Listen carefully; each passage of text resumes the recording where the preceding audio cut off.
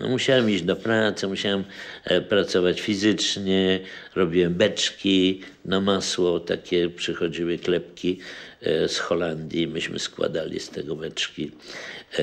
Pracowałem, byłem tragarzem, posłańcem, pracowałem w różnych takich miejscach. W takim dużym magazynie kwaszonej kapusty. Oto były moje zajęcia, ale te zajęcia ani przez chwilę nie stanowiły dla mnie namysłu jakiegokolwiek. Chodziło tylko, żeby jak najszybciej to skończyć albo nie pójść do pracy i namalować coś jeszcze, narysować coś, zająć się.